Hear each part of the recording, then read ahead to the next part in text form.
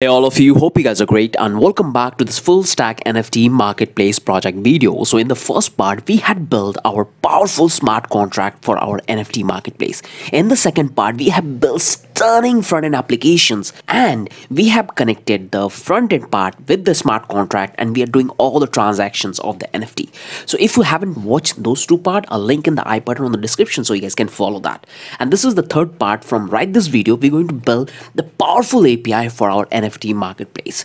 So I hope you guys are excited and I'm also very excited because you can see my tone. Okay, so in this video I'm going to give you a quick overview that how we are going to navigate throughout this entire third part, how we're going to plan our API, what are the structure we're going to build, what kind of functionality we're going to include into our API. Okay, so that's all we're going to talk about in this video. So let me change my slide and let me have this.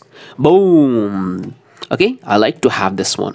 So we're going to build API. So first we'll start with the architecture, then we'll move to the API modeling, then we're going to move to the MongoDB, and after that we're going to connect that MongoDB with our cloud storage. After that we're going to work on the API error handling, then we're going to move on to the API security. After that we're going to work on the authentications, then we're going to work on the user authentication. So we have to create a function which can allow user to log into the application. We have to do certain changes as per the user, they are logged into the application or not. Okay, so those are all the authentication we're going to create in this two part, and then we'll move to the data modeling. Okay, so this API is going to be a global API. What do I mean by global API? I will explain, okay? Just wait. And after that, we're going to work on the payment system. So this one is optional, but I will include this functionality because if you want to take payment in dollar, you can do that. Okay, so we're going to discuss about that, but we're going to build this functionality into our API. After that, we're going to build this email subscription form. Okay, so whenever someone buy any NFT or trade any NFT or the price of NFT goes up and down, so we have to send emails to the creator as well as the other who are interested or those who are bidding for that NFT. Okay, so we'll create this email sending functionality, then we'll talk about the automation. We're going to build the automation like notifications, all those things. Okay, and finally our NFT marketplace API is ready. Okay, now let's move to the next slide. So global API, what do I mean by global API exactly here? Okay, so the API we are about to build is going to be a global one. Okay, so you can use this API in any type of applications because this is the approach I'm going to take for building this API. Once we build this entire API, then we're going to convert this API into our NFT marketplace. Okay, so once you have this API, you can use into any kind of applications. First thing that we're going to use this API into our NFT marketplace, you can use it for YouTube. Okay, so if you want to create a YouTube online streaming platform, so you can use the same API. I will show you that how you can do all the changes in the API to have the same functionality. The functionality you can see right in the API YouTube. Okay, then we'll move to the e-commerce. You can easily convert the same API into an e-commerce. You can convert the API into online learning platforms like Udemy. If you want to convert the API into a portfolio, you can do that. If you want to convert the API into a finance or financial institution, you can do that. Okay, so this is the API is going to be global. That's why I call global API. And after that, so once we'll have the API, you can easily convert into any type of application which you want to build. Okay, so trust me, once you build this API, you will learn everything about the APIs and you can build any applications. You can be a pro backend developer and you will have a confidence that you can build any kind of applications. I will show you how you can convert that particular API into multiple stream as applications. Okay, now let's move to the next slide. So now the biggest question is that how you guys going to ask me questions. I totally assume that you guys going to make any kind of mistakes. Some function will work, some function will not work because I commit a lot of mistakes. Okay, so I'm telling you this on my personal experience. I have also taken a lot of courses. So if you follow this, you're definitely going to commit some mistakes, some problem you will have with the packages. So how you guys going to ask me questions? Okay, so here you have three options to ask the question, but I would prefer you to join the Discord server which I have built. Okay, that we already have a couple of members in that Discord server. So if you want to ask your query, the first thing you have to do, whatever problem you are facing, just take a snapshot of that and post in the Discord server.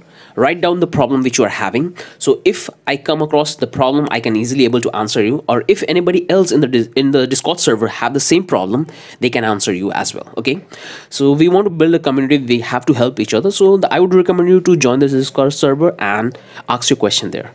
And in the YouTube section, what you have to do, whenever you have any problem, just write down the timestamp and the problem in the comment section.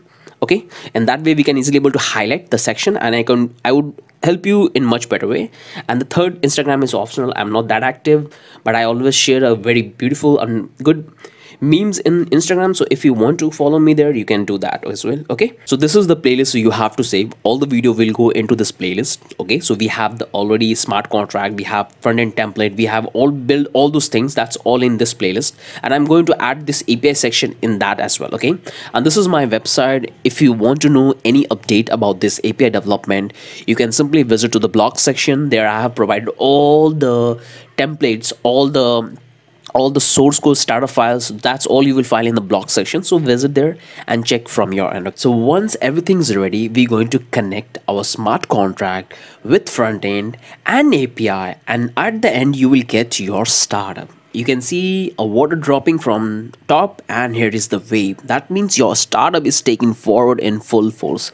Okay, so I'm very excited about this. I hope you guys will learn something new. The ultimate motive is for me to help you guys. So before I start, I really want to thank Jonathan, because whatever I know about this backend development, that's all because of Jonathan. He taught amazingly in one of his paid course. I took his course, and I'm going to follow the same structure that he taught me in that course, because I found that that is the best way to learn. The structure he follow, I'm going to follow the same structure, and I'm going to do some add-ons on that. Okay, so finally I want to congratulate you that you guys have been amazing. The way you guys have following this project, and the way you guys have shown your love, asking questions, I really like those things. Okay, so I hope you will learn something new in this section as well.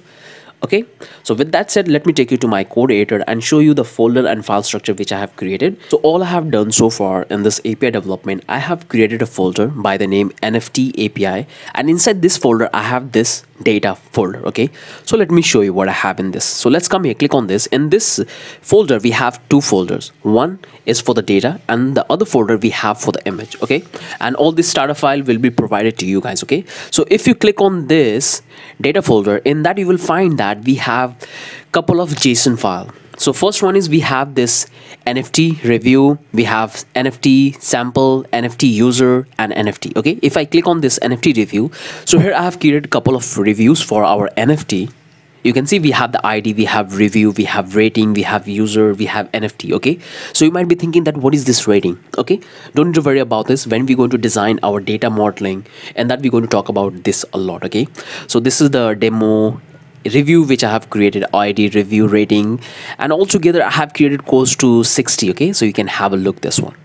Okay, you can see we have all these demo reviews. Now the second file we have this NFT sample. So we will start with this sample data. Okay, so this is the sample data on which we're going to do the testing of our API, because the actual API, the actual data of the NFT will contain a lot of information. Okay, we have to put a lot of information in that, so I'll keep that aside. We have to focus on building the API, all the functionality, and then after that, once we have that functionality, we can easily able to ask for any data from the user. Okay, so this is the sample data we have the ID, we have name, we have durations, and we have max group size. And you might be thinking that what is this max group size, what is this difficulty? We don't have anything in our NFTs, but what is this? So as I told you that we're going to follow the global approach. Okay, so we are building this API as a global, so we can use into different application. Okay, so that's why I have taken this fill, because if you want to use the same API for building a social media app, so we need to have a functionality which calculate the average like how many likes are getting, the difficulties. Okay, if you want to build any kind of course application like Udemy, there you have to say the difficulty levels. Okay, the rating, the likes. Okay, so that's the approach I'm taking. I'm taking as a global, and that's the data we have taken here. That is absolutely perfect for building a global API. Everything will make sense. Okay, everything will make sense. Just follow along with me. Okay, so here we have all this data. We have rating, we have the rating. So all this is the first data, and this is the second data. So altogether we have nine 9 data I have created, 9 NFT data you can call it. So you can see we have this I. So 9 data we have. Okay, let's come back to the NFT user. So this is the user data I have created. So I already created a couple of users which we're going to use it when we work on the authentication, user authentication security. So we need a data so we can easily able to test our API. So you can see every user will have a unique ID, and this ID will replace to the account address. Okay, the API address, and then name, then email ID, role, active, and this active will indicate that whether the user have deleted their account from the API or not. Okay, so everything will make sense. And you can see the password, we have a long hash. We're going to use a beautiful package which going to encrypt the password. So you should never save your password like this. We're going to always encrypt all the data which will take those data from the user, because user data is a stake and you have to take the responsibility for that. So we have to work on the security part as well. So you can see that. So we have all this data for the user ID. We have the name, email address, roles, active, and this is the one. So I have created close to 20 users. Now let's come back to the NFT. So this is going to be the large data. Okay, again I'm telling you that this is not the actual data for the NFT. It's a global approach, and in this I try to cover almost everything. And actually I'm using the same data which I was given in the paid course, because I think this is the best. So we have the start location. So if someone wants to create an NFT or any product in different locations, so if you want to show a location like a map in your application, so you can take the coordinates and you can display that this user locate here, he created this NFT this place. Okay, so we have that, we have rating, we have quantity, we have the images, we have the start time. So you have seen that we have to provide some sort of offer. Okay, so we have to show that the 10 minutes left, buy this NFT. So this kind of like offerings, we have to have a date. So we have the some dates here, we have the ID descriptions, and here we have a hell lot of things. Okay, I will give you this data so you guys can have a look. And when we start actually working with this data, you will find that how sense it make. And the image folder we have, inside this image folder we have this couple of images, and inside that image folder we have another folder called user. So let's click on this user, and here you will find all the images which we're going to use for the user. Okay, we're going to take a lot of images for the NFT as well. So right now I don't have. Actually I have, so I forgot to add it, but don't need to worry about this right moment, because we're not going to use this folder right now. Okay, so that's the folder and file structure which we have for this. So I hope that you guys have got the proper picture that how we're going to navigate throughout this entire API development. We'll focus on global approach. Okay, so once we'll have the API in our hand, after that we can easily convert it into any applications, and we're going to convert the API into our NFT marketplace at the end, and we're going to connect it, and we're going to have the NFT place is ready. Okay, so hope everything's clear before we get started. And again I'm telling you, the starter file is provided to all of you into this article. So visit to my website, go to the blog section, and there you will have the starter file, download it from there, and then we can start continue. Okay, so right now in the next video we're going to install a couple of important tools, important software which is very important. Without that we can't able to build the API, so we're going to install that, and after that we can start working on building the API. So hope you have liked this video. If you really like it, do hit like and subscribe. That will motivate me a lot, and do leave your query in the comment section so I know that you guys are really excited about it or not. Okay, so make sure you join the Discord server for asking all the queries. And that's the thing I want to cover in this video. So with that said, I'm ending this video. Hope you have enjoyed and have a wonderful day. See you in the next video.